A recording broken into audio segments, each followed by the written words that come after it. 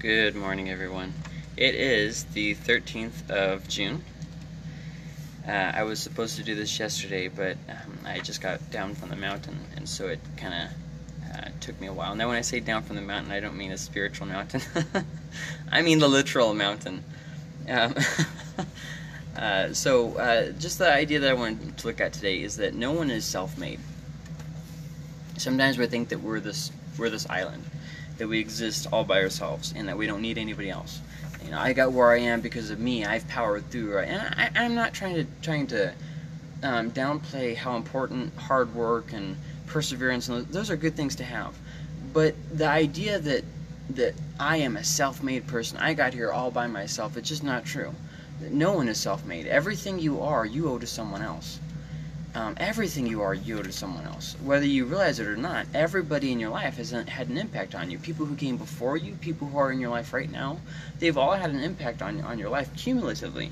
And so to have this idea that, you know, I'm the self-made person, I have become who I am by myself, it's just not true. I'll give you a couple examples. First off, if you had parents or lack of parents that did something to mold you into who you are. God's blessings, grace, and mercy throughout your life.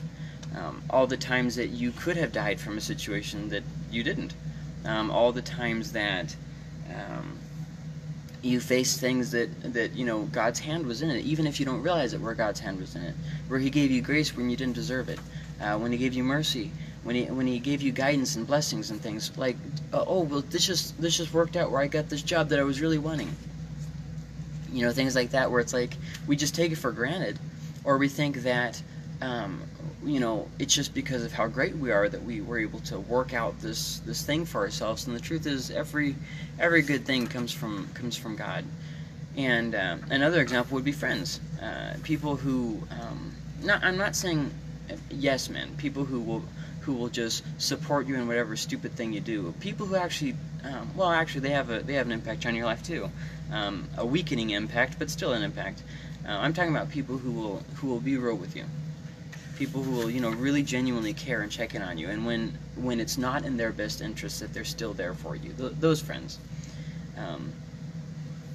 People who cut you a break and helped you out along the way. This could be any number of people. For me, I remember one time it was a police officer. Now, that's hard for some people to imagine, but it's true, and I hope that. Okay, so let me just kind of give you my example. I was coming down from Cloudcroft one day, and I was speeding. It was a very scary situation. I was speeding to get out of the left lane. I was passing somebody, and they decided, for whatever reason, to start speeding up with me. And so then the passing lane was coming to an end, and there was a blind curve coming up, and I couldn't see what was there, and I started to freak out because I couldn't get back because he was matching my speed. And then there was another car that, it's like they were trying to crash me off the mountain, I swear. So I sped up really fast to get over him and around him before, you know, just to make sure I didn't die. And there was a cop sitting right there on the corner, just waiting for me, and he pulls me over. And the situation went from bad to worse. I didn't have proof of insurance in the car. I had insurance, but I didn't have proof of insurance in the car. And, you know, he kept asking, hey, do you have this? Ah, that's a funny story. You know, I think somehow that I left my driver's license, if I remember correctly, I accidentally left it in my other pants or something like that. Oh, man, it was just like thing after thing after thing. And so he walks up to me and says, you know, you have kids in the car. You really need to be more safe for them. And I was just thinking, yeah, I know, like, it was very frightening. And so then he said, I'm not going to give you a ticket today, and I'm just going to tell you need to slow down. And that was it. You know, that had a huge impact on my life. First off, he had me dead to rights. I mean, I was doing the wrong thing. Granted, I was doing it to try and get out of a bad situation, but I was still doing the wrong thing. And he showed me grace where I didn't deserve it. And it saved me my insurance going up, it saved me money, it saved me all kinds of stuff. It was in a time where we really didn't have any money in the bank either. So, you know, that, for him, it might not have been that big of a deal, but for me, it was a world-changing thing because there's a lot of people who take advantage of their position, of their authority, people who just look to get back at somebody, people who just, they're waiting for somebody to screw up. It's like they have kids and they see their kids and they're just waiting for their kid to do something that they don't want them to do. And as soon as they do it, they jump on them and they ride them and they make them feel real stupid. And this cop, he had the chance to do that. And instead, he gave me mercy. And that's the kind of stuff that I'm talking about. People who have cut your break or helped you out along the way, that maybe you didn't even realize that they were doing that. I was at a pet store and I was a little bit short on something. And I said, you know, I just take it. It's just a couple of pennies. And it was little things like that it mattered to me. Another example would be enemies. You might think, well, what could I possibly learn from an enemy? I was reading a book called God, Emperor of Dune by Frank Herbert. It's a science fiction book. Don't feel ashamed if you haven't heard it, if you've never read it. Don't feel ashamed. I get it. I'm into some things that some people just aren't. But in this book, one of the characters is talking, and one of the things that he says is that enemies make you stronger. And I would have to agree with that. You know, no one is self-made. We're here because of other people, but not always because they intended. Sometimes people come into our lives trying to tear us down, but they only build us up. And what we try to do is we try to get bitter at those people, but what it's a better thing to do is appreciate the impact that they've had on your life. Because they have taught you to get stronger. They have taught you to push on. They've maybe shown you some of your weak areas.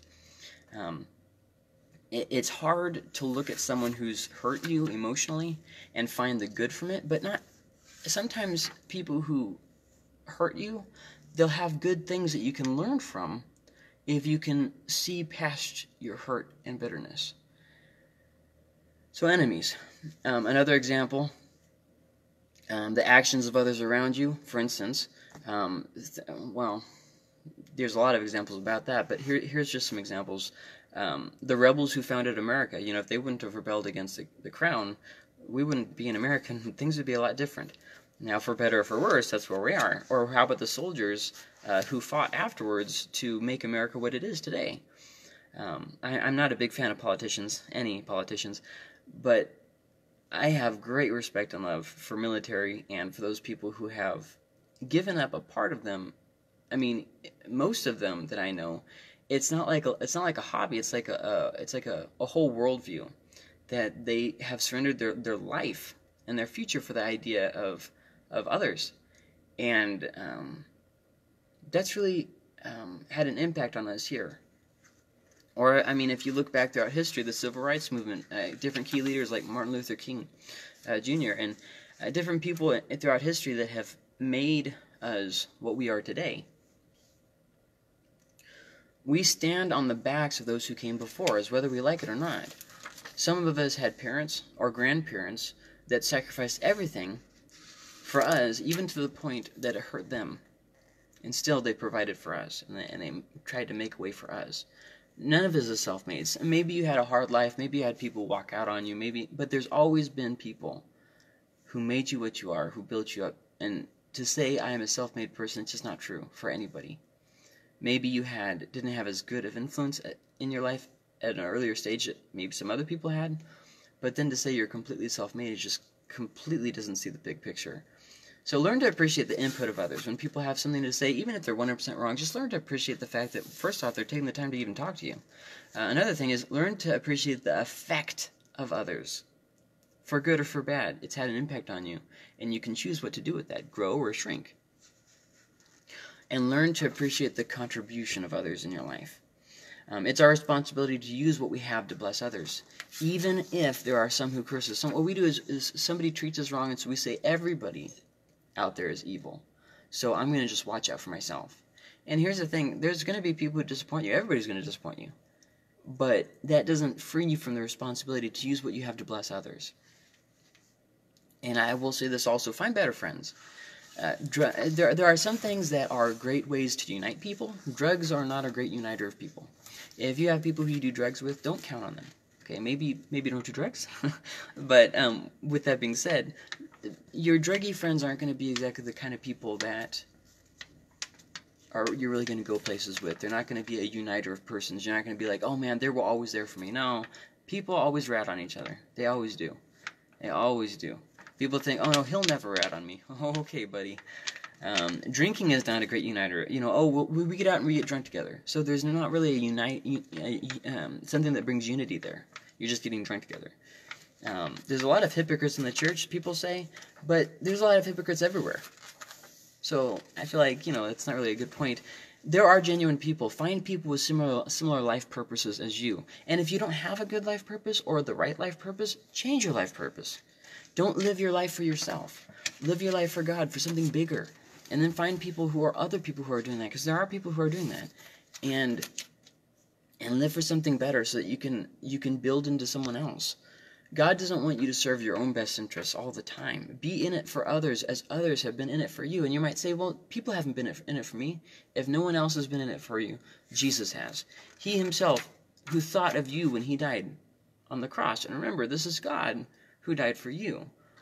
When we think of people who are in authority, we think of people who abuse their authority. We think of people who maybe mistreat people, who maybe we can't rely on, who we have to be fearful of. But God's not like that, and he showed us that with the cross. That God could have stayed in heaven and just condemned everybody and wiped everybody out and brought death and destruction, but instead he died on the cross for our sins. That's just completely the opposite of what we see. And Jesus even said that. He said, the world, this is how their leaders work, but in the church, don't work like they do. So the main point here, no one is self-made. Appreciate those people who have built into you and build into others. I hope that was encouraging for you. I hope that it was reflective for you. It causes you to be more thankful, I would hope. It's definitely something that helps me to not be so prideful. Sometimes I think, man, I'm the only one who cares for me. I'm the only one who's helping me. I'm the only one who. But then if you actually just stop and think about it, it's just not true. It's just we sometimes forget to be thankful for the things that are right in front of our faces.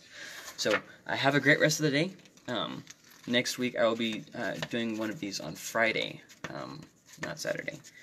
And so I hope to see you guys tomorrow for service. Pastor Andy's going to be talking about saved, or defining. Well, he's talking about a lot of different things. I don't remember exactly what it's called, what this series is called, but he's been talking about the difference between being saved and being sober, and just a lot of good stuff that he's been talking about there. So I hope you see you guys in the morning. If you can't make it, you can watch it online. Also, in the evening, I'll be finishing up my series on what is my series on?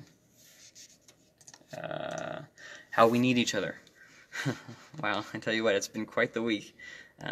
So okay, you guys have a good rest of the day. See ya.